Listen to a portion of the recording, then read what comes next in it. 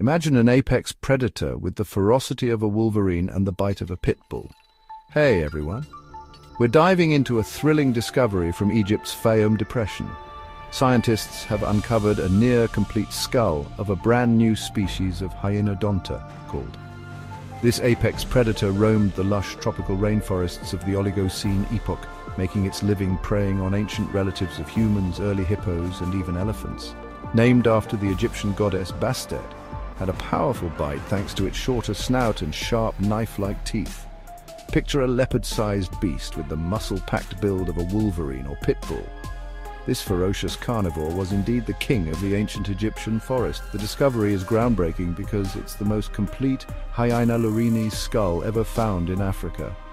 It provides vital clues about the evolution of these ancient predators and offers a rare glimpse into a world undergoing massive environmental changes. The Eocene-Oligocene boundary brought global cooling and faunal turnover, a time when new species emerged and others went extinct. So, what caused the mighty Hyaenodonts to vanish? Climate change, competition, and specialized dentition might hold the answers.